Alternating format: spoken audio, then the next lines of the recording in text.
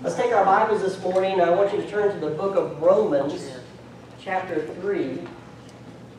Romans chapter 3, we're going to look at several scriptures in the book of Romans, and then we'll also be looking at a passage in the book of John, and I'll be adding several other scriptures. Today, our subject is this: what does a person have to do to get saved? How does a person receive the forgiveness of their sins? And it's very important for us to understand salvation, because salvation is the beginning point of all things. Everything starts there. Anything that would flow out of our life spiritually has to start with salvation. And so today, as we go through our message, I want to encourage you to do two things, because see, if you're not careful, some already here could have almost already shut me off. Salvation, I know about that. I mean, good grief, that's the first thing you do, and saying, I know all about that. And if you're not careful, you'll do that, and that wouldn't be a good decision to make. I want to encourage you to listen very, very carefully. The first reason is this: because as I go through the scriptures and share with you what a person must do to have biblical salvation, that's the kind of salvation you want, right? Do you want Baptist salvation? I don't really care about Baptist salvation, or Lutheran, or Methodist, or Pentecostal, or any. I want Bible salvation. That's the kind of salvation that I want, the kind that God gives. And so we're going to go through the Bible today, and I want you to think about, if you're here and you've never made a decision to receive Christ as your Savior, then you're going to hear the information that you need, maybe for the first time. And we pray that you would be saved today. But if you're here and you're thinking, no, I've already done that, then what I want you to do is I want you to go back to that time. Oh, I don't remember the time, Brother Scott. Now, I'm not saying you would know the date and the hour and all that, but you ought to remember it. I don't remember being saved, Brother Scott. I just always was. No, it doesn't work that way. Getting saved is an event. It's a moment. It happens to you when you understand the truth and respond to it. And so go back to that time that you would say, yeah, right there. That's when I got saved. And then I want you, as we go through the scriptures, to ask, did I do what the Bible says I have to do to be saved? Because you see, it is possible to think that you're saved and not be saved. That is absolutely possible. Why would that happen? Well, a lot of times it happens because people make a decision for Christ when they're very young. And because they're very young, and maybe especially if they grew up in church or had someone faithfully take them to church, they early on begin to think about those principles and those processes, and they hear teachers and pastors say, you need to be saved, you need to be saved. They're hearing all these things, and so they want to respond, and they do respond, but in all reality, they don't completely understand what they're doing. And most kids, in that case, if they stay in church, later on they realize, oh, it's not that they did anything wrong, it's not that they weren't trying to do the right thing, they just weren't old enough to understand. And that's not a certain age, it's different with every person, but sometimes that happens. If they look back there and they say, I don't think I really did understand.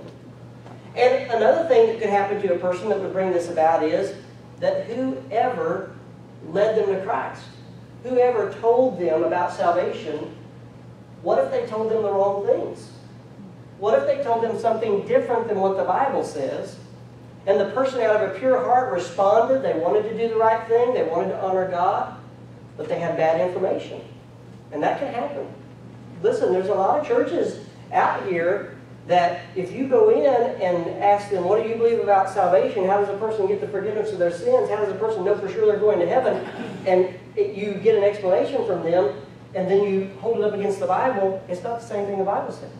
And so there's a lot of people like that made a decision, out of religious faithfulness or even out of heritage. I know people that it's kind of a heritage for them. They're not really faithful, but it's their heritage. And so they made a decision, but the problem was they didn't have the right information. And so it wasn't true biblical salvation. I've met others who made a decision because they were pressured to do so. Maybe the preacher, maybe mom and dad, maybe grandma and grandpa, maybe a friend of theirs kind of pushed them towards that. And finally it was kind of like, well, okay, if it'll get them off my back, or if it'll make them happy, I'll do it. But the problem is, it wasn't their decision. It wasn't a genuine decision. I've seen people do it to try to experience that if you just walked up to them and said, "Are you saved?" they'd say yes. But I like to ask people, if they tell me yes, I like to say to them, "Tell me about it. Share your experience with me. I'd like to hear about when you got saved." And that way, as they share their salvation experience, I begin to get an idea of, did they really do what the Bible says you have to do, or was it, somehow not accurate? And so I want you to do that. Think about your salvation experience, compare it to what we're going to see in the Bible today, and make sure that that's what you did to receive Christ as your Savior. Then secondly, I want you to listen very carefully, because I would want every one of us who truly are believers to be able to share this with someone else. Now, I'm going to give you more detail today than you probably need to just share your faith with somebody, but these general points that we're going to go through, we ought to be able, all of us who know Christ as our Savior, we ought to be able to share this with somebody else. If we can't, that's okay, but staying that way is not okay. Brother Scott, right now, I don't think I could do that. Okay, that's all right. That's not a problem. But do you love lost people that are dying and going to hell enough to learn how to do it? Because we need to be able to do that. We need to be willing to do that. So those are the two things that I want you to do. Now, God did not leave us without a clear answer to this question, how does a person get saved?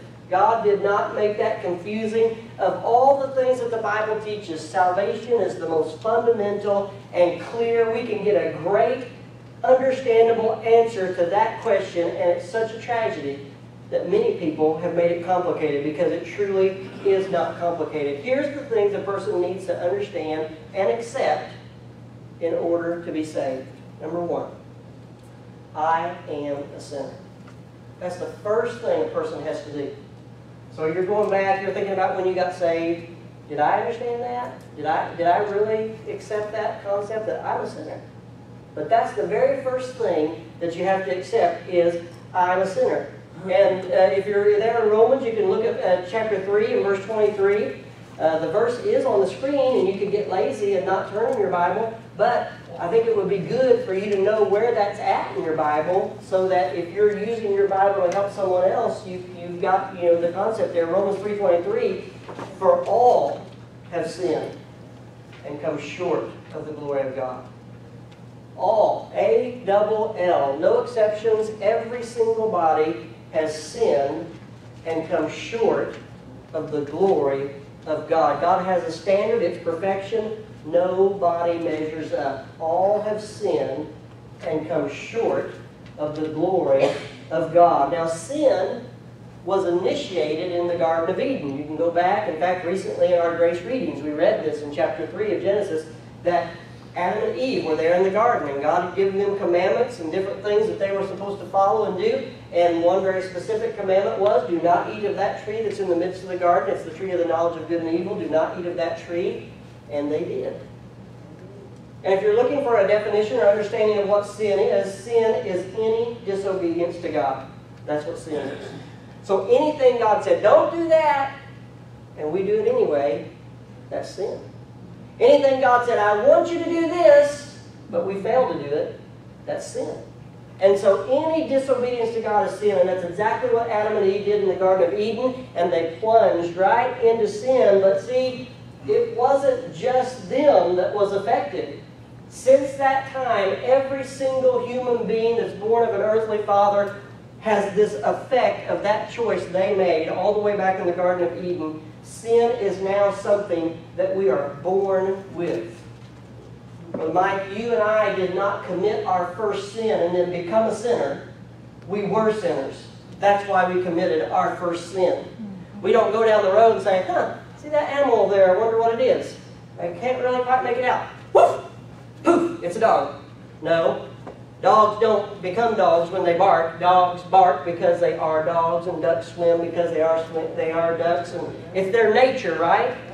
And it's our nature to sin. That's unfortunately something that was implanted in us. In fact, David talked about that in Psalm 51 when he said, behold, I was shapen in iniquity, and in sin did my mother conceive me. Now, David wasn't saying that the way he was conceived was of a sinful act. That's not what he was saying. that even in conception, that sin nature already existed in him. And that's true of you and me, of all people. We are sinners by nature. But here's the problem. We can't fix it. We can't make it right. We, in and of ourselves, are powerless to conquer that problem and make it right. Isaiah said this, but we are all as an unclean thing, and all our righteousnesses are as filthy rags, and we all do fade as a leaf, and our iniquities like the wind have taken us away. The very best that you and I have to offer God, our righteousnesses are as filthy rags. You can't come before God. I can't come before God and say, yeah, God, but I was a preacher for you. That won't get me into heaven. Yeah, God, but I went to church most of the time. That won't get me into heaven. Yeah, God, but I got baptized back there. Remember that? That won't get me into heaven. Yeah, God, but I helped all kinds of little old ladies across the street, and in general, I was a good guy. That will not get me into heaven, because all my righteousnesses, the very best I could come up with and possibly offer to God, is filthy rags. My iniquities have carried me away. The reality of our sinfulness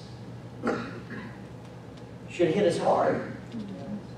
And it shouldn't be just a flippant, oh yeah, nobody's perfect. Shouldn't be that kind of thing. It should be something that produces sorrow in us. The Bible says this in 2 Corinthians 7, for godly sorrow worketh repentance to salvation, not to be repented of, but the sorrow of the world worketh death. Godly sorrow worketh repentance. It causes somebody to repent, and then that brings about salvation. So this understanding that we're a sinner, it shouldn't just be admitting a difficult situation. It should be regretting the problem that we have. I have sinned and failed God, and I regret it. That's the first step of being saved. The second step is this, that I must understand that there is a price or a penalty for my sin.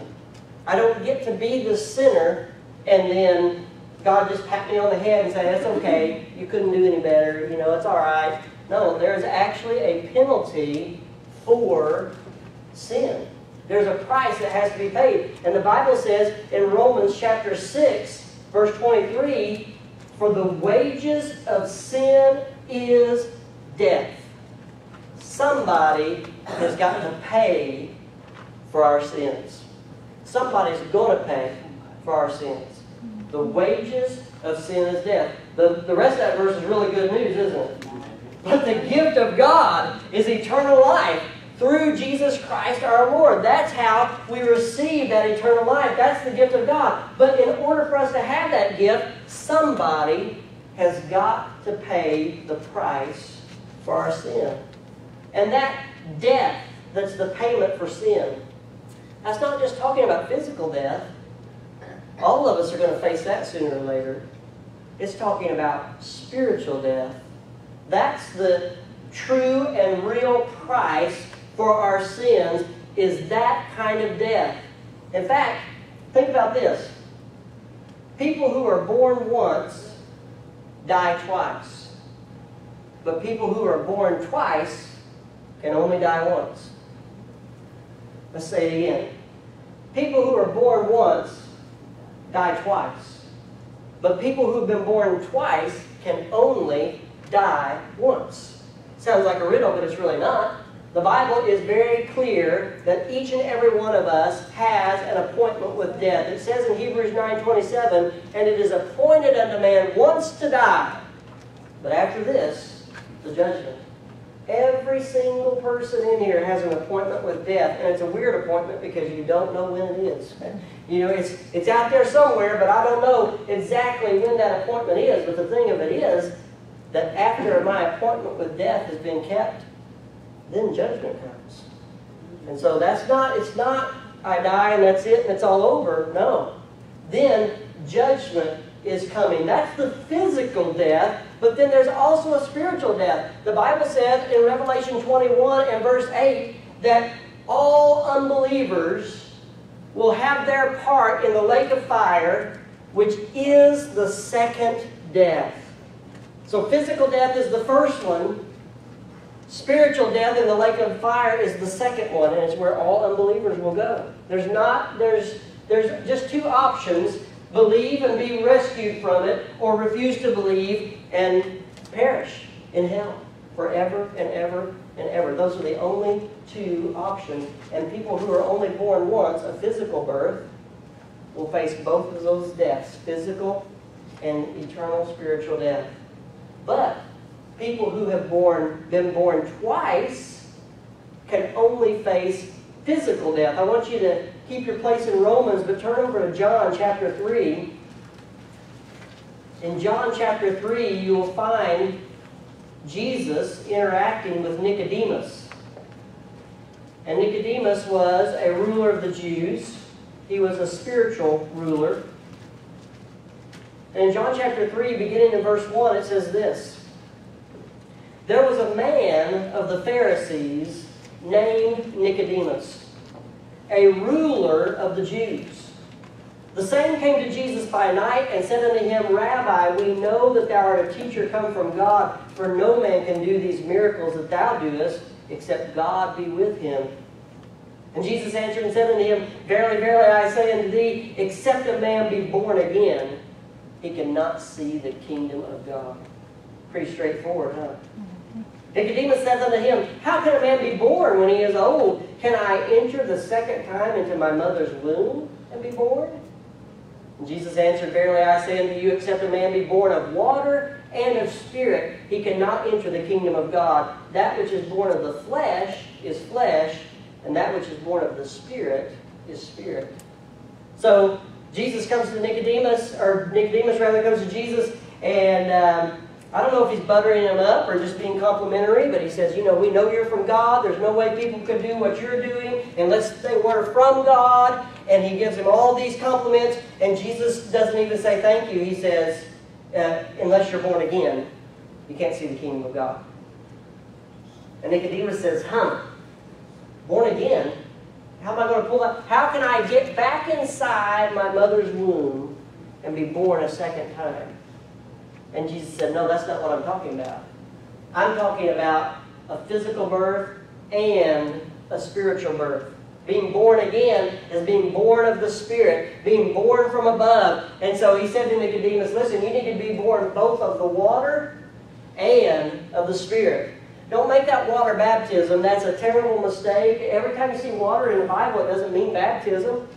Nicodemus, and here's how you know, context, right, Gideon? Context will always tell you what the Bible's saying. And the context of that verse, the very next verse says, what's born of the flesh is flesh, and what's born of the Spirit is spirit. He's contrasting two verses. And Nicodemus and you and me and everybody else, when we were born, the mother's water broke, and we were born a physical birth.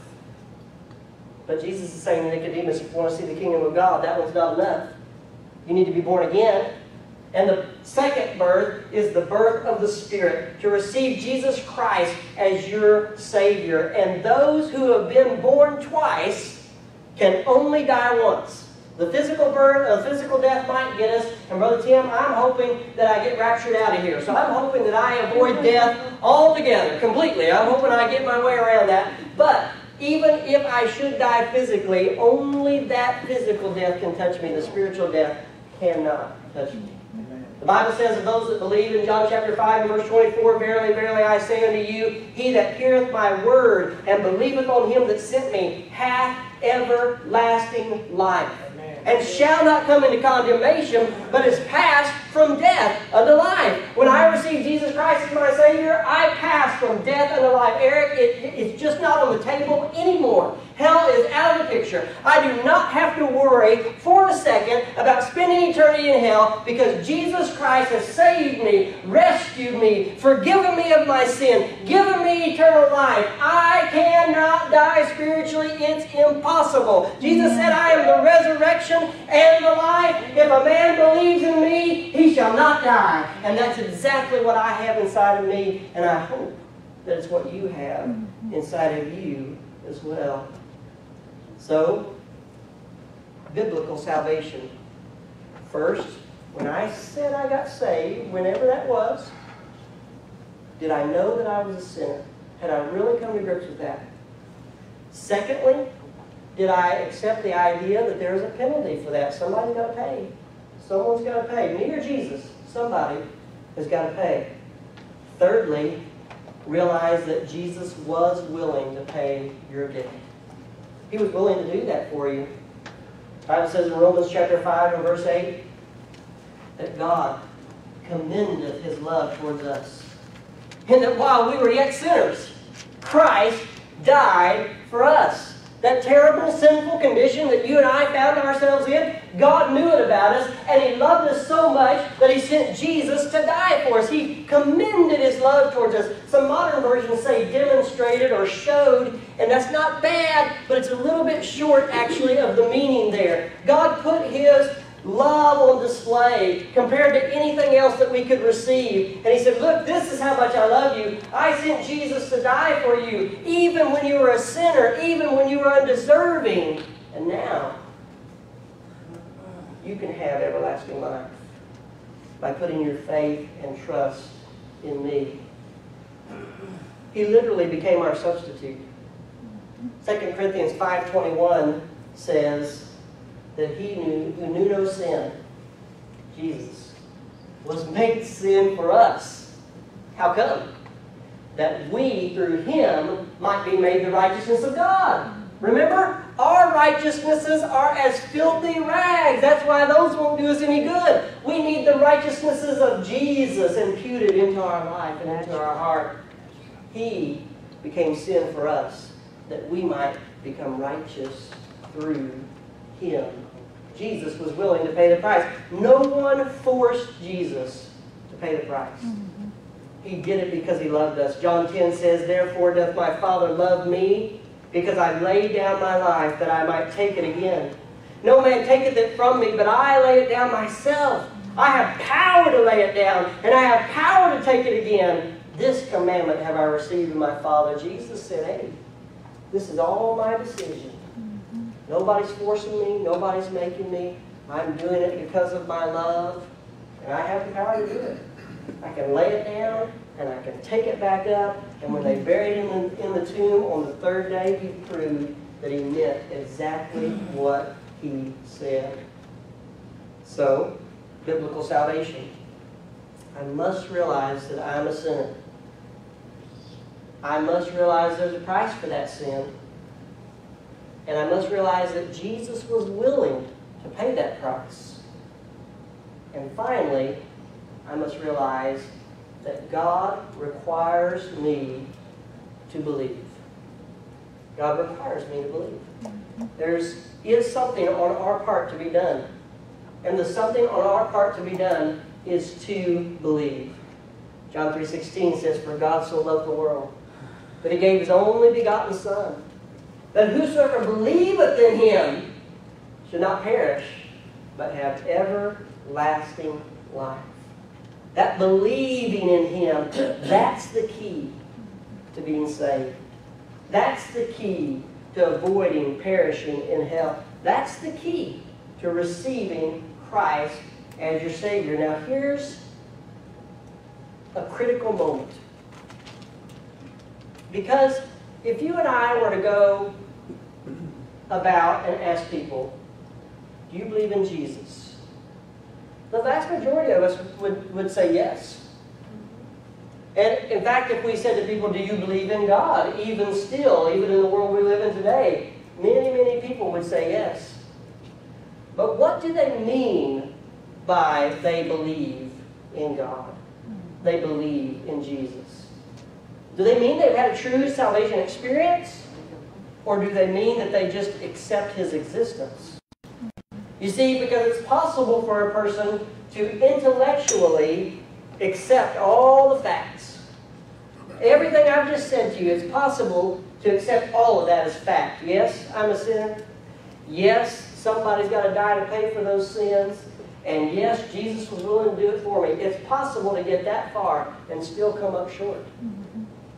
If you're confused about what it means to believe. And remember, I'm asking you to go back to that moment that you would claim as your salvation experience. And I want you to ask yourself, did I really believe? The Greek word is pistos. It means to trust or to put your confidence in Jesus. That's how a person gets saved. Not just up in my head, I accept the facts. But from my heart, within, my soul, my spirit, I put my trust in Him. I believe that what Jesus did for me, and that alone, is sufficient for my sins to be forgiven. And I put all my confidence in Him. All my eggs in that basket, to go back to a very old, show my age a little bit, a very old saying. You want a more modern one? Push all your chips in. That's a more modern one, okay? Oh my. Kelly didn't like that one. I don't really either. But I'm trusting Him and nothing else. I don't see another way. I don't see another possibility. Only Jesus and what He did for me. When I'm witnessing to children, sometimes I'll tell them to think about maybe going swimming with their parents. And I ask them, did they ever have a time where the parent was in the pool or the lake or whatever, and they were up on the edge, and they would say, you know, jump in, I'll catch you. Jump in, I'll catch you. Okay? Now when the child is standing up on the dock, they can say all day long, I believe you'll catch me. Oh yeah, I know Daddy will catch me. I know Mommy will catch me. Oh yeah. That's not faith. That's stating a believed fact. I believe if I jump in, they're going to catch me. Faith is when you jump. Yep. That's believing. That's pistos. That's putting your trust in Him. Yes, I believe Jesus will save me and forgive me and cleanse me of all my sins, and I'm completely putting my trust in that. I'm jumping in. I'm believing that He's the one that will rescue me. And there's a long list of Scripture up here on this screen, and it's just a sampling of all the passages that say, if you believe, if you believe, if you believe, if you put your trust in Christ, if you put your confidence in Him and what He did. And then finally, this faith, according to the Bible, not according to Brother Scott, not according to a religious system, according to the Bible, this faith is expressed by calling out to God. That's how that faith is expressed. It says in Romans 10:13, for whosoever shall call upon the name of the Lord shall be saved.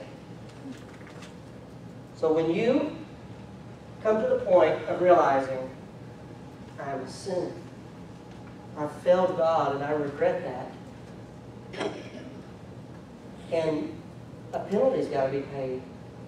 A price is there to be met. And I don't have what it takes to meet it. Only Jesus and what He did is sufficient. Only Jesus can pay that price for my sins. And that's exactly what He did when He died on the cross. When He was buried, when He rose again the third day. And I want that salvation. I want to be forgiven. I want to be rescued. God, save me. It doesn't have to be those exact words. When I got saved, I said, Lord, I don't want to go to hell. Come into my heart and save me. That was my exact prayer. I've listened to hundreds of people pray prayers for salvation. Hundreds. And some of them were shorter than my prayer. And some of them were a mile long. It's not the words. Are you really from your heart putting your trust in Jesus? That's the issue. In fact, a lot of times when we have an invitation at the end of the service, a lot of times I think that when a person just steps out and starts coming forward that they're saved. If they've heard the message and they knew that's what they needed to do, yeah, when they get up there, they'll pray and everything, but really stepping out was saying, yes, this is what I want. And in essence, by their actions, they were calling on the Lord. So can you go back to that moment that you would say, that's what I've been, if anybody asked me, when did you get saved, I would have went right here. And when you go right there, did you understand what we talked about this morning? I was a sinner. There was a price that had to be paid. Jesus did it for me. And I wanted what He was offering. So I called out to God and asked to be saved. And if you did that, praise God, I rejoice with you in your salvation. If you are sitting there thinking, I don't know if that's what I did or not. I was young, I can't really remember. It was kind of a confusing time, I'm not sure if that's what I did. Well, Scott, I can go back and remember, and there's some details that tell me, no, that's not exactly what I did. My understanding was different than what you just explained to us from the Bible. That's not what I did. Well, Brother Scott, I'm just not sure. I'm just flat out not sure. Please, don't go another second in that confusion. Why be unsure? Why be confused? Why say, I don't know for sure, when you could know for sure? These things have I written unto you that believe on the name of the Son of God, that you might know that you have eternal life. The Bible says in 1 John chapter 5. You can know it for sure. If you don't know it for sure, why not say, I don't want that time back there to be a confusion to me. I want to make a mark in the sand right now and say, yes. I'm going to do what the Bible says I have to do to be saved, and I can march forward from here and say, yeah, I'm saved because I did what the Bible said I did. And it is possible also that some here today would say, Brother Scott, you keep saying go back to that time, but there's never been a time. I've never done that. And that's okay too. Because today could be your time. Today could be the moment where you said, hey, somebody explained to me exactly what the Bible says about being saved. And I understood it. And I decided to respond to it. And I pray with all my heart that you will do that today. Now,